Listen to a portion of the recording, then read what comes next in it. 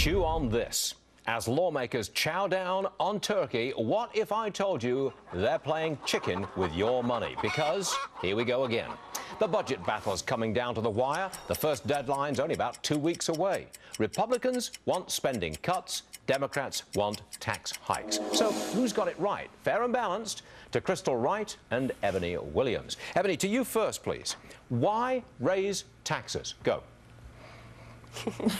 Well, Stu, to balance the budget, I think we all know that it's going to take two sides to this thing. Of course, there needs to be some taxes raised to counteract some cuts that have already occurred to, like, let's say, defense spending. That's the area. None of us want a weak Pentagon, right? So, yeah, absolutely. There's going to need to be a slight tax increase to counteract some cuts that have happened in 2013. Say slight tax increase. How much is a slight tax increase? How much money are you going to take out in taxes? Go.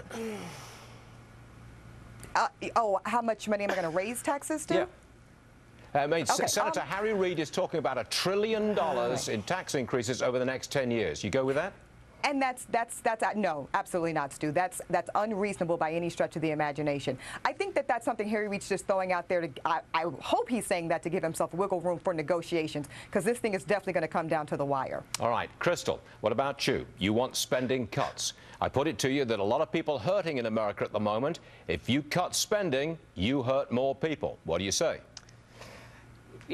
Well, first I want to say you left Eboni speechless for a minute there. She didn't even know how to respond, which sounds a lot like the Democrats, because if you're not talking about raising taxes on higher earners, they really don't know what to do. They have no argument beside raise taxes. Well, we've been down this path before, because earlier this year, remember, the president got $600 billion in tax increases on the higher earners, and the rest of the 99% that were under the Bush tax cuts, those remained in place. There's not going to be any more tax increases. We need to start getting serious about cutting spending. And one final note that Eboni might not have realized, because of the sequester, government spending has gone down 2 consecutive years in a row. This has not happened since President Truman.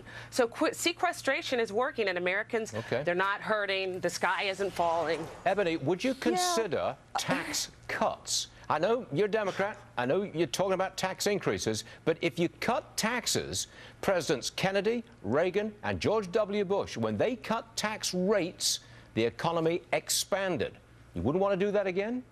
I wouldn't say I would be all out opposed to it, but I think a place where I would see cuts being more successful is some spending cuts, some reasonable spending cuts, or keeping some of our non-discretionary spending flat, which equates to a cut because of inflation and, of course, population increases. So I'm not being unreasonable here at all in my suggestions. The only way to keep the budget balance is not pursuant to Crystal's statement of just raising taxes over and over again. Absolutely, I don't believe that. There's got to be some cuts there as well in terms of some spending, because absolutely there's some waste and fraud going on. You know, I think we've got almost agreement right here. Last word to you, Crystal.